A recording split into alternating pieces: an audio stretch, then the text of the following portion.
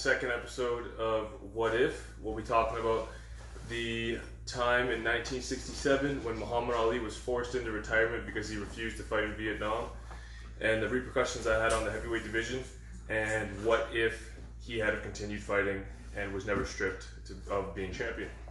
For 3 years and 7 months to be exact, which is ridiculous. So we'll start off with a brief history of the heavyweight division at the time, talk about the key players, and just kind of figure out who was doing what at what time, and then we'll talk about what would have happened if he had have stayed fighting in 1967 through on. So yeah, 1967, March, I believe it was March. Yeah, it was March. Yep. Yeah, March 22nd, he fought Zora Foley.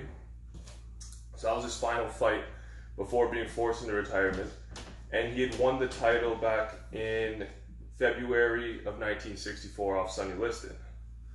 So, tell us a little bit of Sonny Liston. Monster. Sonny Liston, one of the greatest heavyweights of all time. Not just greatest heavyweight, he's like one of the greatest fighters of all time. He's a unbelievable fighter, underrated. He had like the more reach than Anthony Joshua, and he was only like 6'1" or 2", and he was built like a brick shit house, man. He built like a monster. Physical specimen. One of the most feared heavyweights of all time. Ali beat him twice. Yeah, and he beat him easily. Well, the first one he had a couple rounds alright, but it's pretty easy for him both times, especially the second time.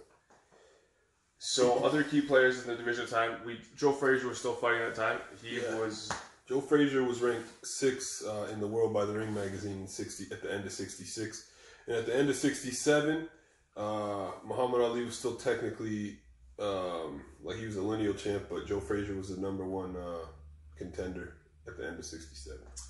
So Frazier won a vacant title in 1968 on March 3rd, a year after Ali was retired. Mm-hmm. So to me, that just goes to show there's a reason he wasn't fighting for the title when Ali was there. Yeah, there definitely was. The thing is, Ali got stripped, right? He got stripped when he was 25 years old. He came back when he was 28 years old, but he came back after 3.5 years of basically doing nothing. His whole body looked different when he came back. Even when he got into peak shape after he came back, like when he got within 10-15 pounds of where he was fighting before he got stripped, he still wasn't even close to the same amount of agility, hand speed. He could dance around for like 3-4 rounds, and then he couldn't really dance anymore. Before he got stripped, he was dancing for like 15 rounds. Right. And which is unheard of. It's ridiculous. A lot of fighters probably couldn't even dance like that for like 2 rounds and have the stamina. So that brings me back to Sonny Liston. When Ali was forced into retirement, Frazier wins the title. Liston, after his 2 defeats to Ali, goes on a spree of 16 fights, wins 15 of those, and 14 of those were by knockout. So, in my opinion, if Frazier wants to be the man, he can't fight Ali because Ali's retired. So what's the next best guy to fight? should have fought Liston. Sonny Liston. So I've done some research. I was looking into it, formulate my own opinion. A lot of people think that Liston was past it. That's why Frazier didn't fight him. Let me bring this up again. He was 15-1 with 14 knockouts in a span of 5 years. And even if people think he was past it, he was still better than the dudes Frazier was like. Frazier was, yeah. Frazier's best win is against flat-footed Ali, then against the light heavyweight Bob Foster, and then George Chuvalo and Jerry Quarry, who were never even champions. So, right. You know, if we're gonna be honest, if Ali never got stripped, Frazier, you'd still know about him, but he would have never won a championship, and he would have never had that big win against Ali, and he'd probably just be known as a perennial contender for that era, the late 60s and the early 70s. Right. If we're gonna be honest. So another opinion a lot of people formed is that Liston was just too much for Frazier to handle. Which he would have been. He would have stopped Frazier in like 2-3 rounds. Even in his late 30s? That jab, the right hand. Look what he did to Floyd Patterson. It'd be a similar type of fight like that. So, that if it's too much for you to handle, okay, that's fine. But you fought George Foreman But the difference here is George Foreman's a gold medalist, American product. The world has embraced George. Nobody embraced Sonny Liston as a champion. No, they didn't want Nobody liked Sonny Liston. Nobody talked about Sonny Liston. Sonny Liston won the title off Floyd Patterson, which he was basically the world told Floyd, you have to fight this guy. Like there was no other option. There was no one left for Floyd. Floyd wanted to fight him. It's Custom Auto didn't want to his fight. team didn't want to because they basically knew it was going to happen. The thing is about Liston is there's literally a documentary on YouTube called The Champ Nobody Wanted. So he was just like a tough, rugged dude who grew up basically. I know slavery had been abolished, but he was still working in fields and stuff, on plantations. Yeah. But what I was getting at there is Liston won the title off Floyd Patterson. He gets home back to, I believe he's from Georgia, somewhere down there south. No one is in the airport to greet him. Heavyweight champion of the world, no one comes to greet him. So it was easy for guys like Joe Frazier and Floyd Patterson to avoid tough fights for Sonny Liston. Yeah, it wasn't easy to avoid Foreman because he's Liston was well known, but he was more beloved than Liston because he had won that gold medal. So, and it was a bigger money fight because of that. So Ali goes into retirement. He comes back in October 26th, 1970. So over 3.5 years out. He takes on Jerry Corey. Corey was never a champion. Solid fighter. Oscar Bonavita, another solid fighter. And then he's back for 5 months. What's he do? He goes and fights for the title against Joe Frazier.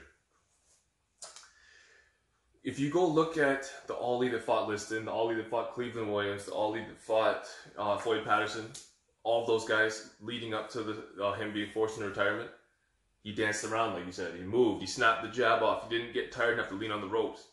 There's no way that Frazier would be able to catch him with a left hook like that. Yeah. Something was off about that fight too because Ali was getting caught with the same left hook over and over again. Like he didn't even put his right hand up to parry it or block it once. I don't know. Something was up, man. My dad always says he wore the red trunks. He thinks that fight, there was something going on with that fight fishy because Ali never wore those trunks, which is kind of weird. So, that being said, Frazier gets the win, and you got to give respect for that. But like we said in the Roy Jones video, Tarver beat Roy at the right time. Met the right guy at the right time. He beat Roy was a shell of himself, and Ali was a shell of himself when Frazier fought. And if you look down Joe Frazier's resume, he didn't beat any other champions. Nope. Foreman lost to him twice. Ali lost to him 2 more times. Who else did he fight that was a champion? That might be it. He didn't fight Norton. He fought light heavyweight champion Bob Foster. Yeah, that doesn't count. It's a light heavyweight though. That's it. I could be wrong, but I'm pretty sure those are the only champions they ever fought. And he never fought Cleveland Williams, right? No. Because Cleveland Williams was at the if we're gonna be honest here, if you were to take Ali out of that out of his era in the 60s where he dominated, you would know guys like Cleveland Williams way more, right. Just like you know Frazier. Right. Because to be honest, Cleveland Williams was probably the second best dude that Ali ever beat, in my opinion. If we're going to be completely honest here, when it comes to talent, yeah, in my opinion, he was. He would have beat guys like George Foreman. He would have knocked Frazier out. He would have beat Ken Norton. And didn't Liston beat him twice? And Liston beat Cleveland Williams twice. There you go. That just goes to show how good Liston was. And Cleveland Williams was fought with a bullet in his back that they couldn't take out because it could have paralyzed him. This guy was a savage, monster puncher, good boxer, just very strong, athletic, big dude. I don't know, man. You would have heard more about, you would have heard a lot more about guys like him if Ali wasn't around, even though he did lose to Liston, but he would have been fighting for the title more. Right. So that brings us to Ali's next loss. In 1973, he fought, 1973, February 31st. Muhammad Ali fights Ken Norton. Yep. Please explain to me how a prime Ali is going to lose to Ken Norton. It's just not going to happen. It will not happen. We see brawlers that he's fought over the course of his career. Sonny Liston wasn't a brawler, but he could punch. Got him out of there. Ernie Shavers got him out of there. George Foreman got him out of there. Joe Frazier got him out of there. A prime Ali is not losing to Ken Norton. It's just not happening. And the thing is, we're not taking anything away from Norton and Frazier and guys like that, but it's just they got a lot of shine because Ali came back like a shell of himself. Right. So it made it look competitive with a big name like Ali. So when he still was the best. When you look at his resume, guess what? That's the only champion he ever beat. Muhammad Ali. Mm-hmm. What is the common denominator here? Ali, after he came back, wasn't the same fighter. He had moments where he just couldn't sustain the same kind of output for 15 rounds. He lost close decisions. And I'm gonna compare it to this.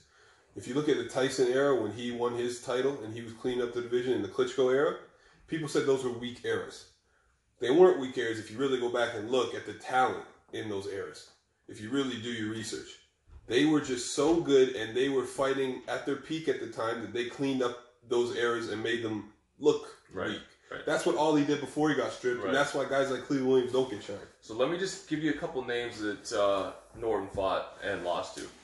Jerry Cooney, never was a champion. Ernie Shavers, got knocked out, was never a champion. Larry Holmes, Muhammad Ali beat him in the rematch. His biggest win, besides Ali, we're probably looking at Jerry Corey. Foreman knocked him out. Yeah, Jerry Corey would have been his biggest win next to Ali. That's it. He's nothing wrong with, like, Norton is a good fighter. He's a good fighter. But when you've only beaten one champion in your resume, you can't be an all-time great. Same with Joe Frazier. You just can't be. Yeah, and the thing is, people are going to be hating on us for saying this, but it's the truth. In my opinion, Tim Witherspoon is the most talented Philly heavyweight ever, but you never really hear about him getting talked about. So the era that they call the golden era of heavyweights, 1970s, we had Ernie Shavers, Ken Norton, Joe Frazier, Muhammad Ali, Foreman, George Chuvalo, Jerry Corey, Cooney, I think was at the end of that. At the end of that, yeah. That is, it's a good era. It's a great era, but it was only great because Ali wasn't the guy he was before. Yeah, that's why they call it the golden era. And if we're going to be honest, if you take that era and compare it to the 90s or even today, it doesn't compare. Just being honest. But the thing about that is, in the 90s, at least they fought each other. The era now, they're not mixing up enough, so we can't really say that. It's hard to say. It's true. But the talent-wise, from this era right now, I will put that on par with any era of all time. Yeah, we're in a great heavyweight era. Really good heavyweight era. So, anything else you want to add about to... No, just debate us, man, because I know that you guys are going to debate us on this. Let us know what you think. Let us know. We got a lot more coming. Thank you. Easy.